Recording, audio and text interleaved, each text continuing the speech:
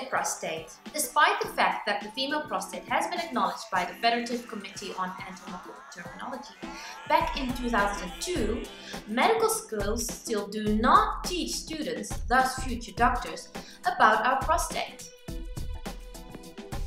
The function of the prostate, whether from a man or a woman, is to secrete prostatic fluid.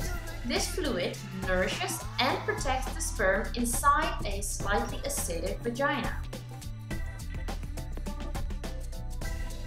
By making the come hither movement right at the so-called G-spot area.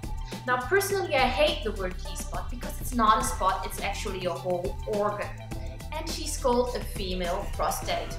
If you really want to learn more about the female prostate and female ejaculation, subscribe to the mailing list so I can let you know when a webinar is coming up. Dare to share this video. The female body has been regarded as inferior since the start of modern science. The female prostate is real, she's functioning, she's wonderful.